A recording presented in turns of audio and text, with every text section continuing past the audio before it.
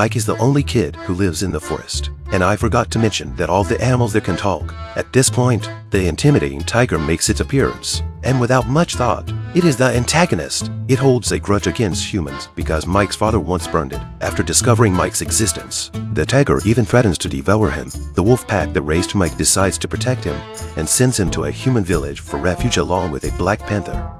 The boy is chased by the tiger, but Mike narrowly escapes under the fierce resistance of the panther. Later, Mike encounters a huge python that wants to devour him. Just in the nick of time, a black bear comes to the rescue and frees Mike from the snake's grip. To show his gratitude, the rather resourceful Mike helps the black bear collect honey, putting his skills to good use. In return, the black bear manages to bring Mike to the human village.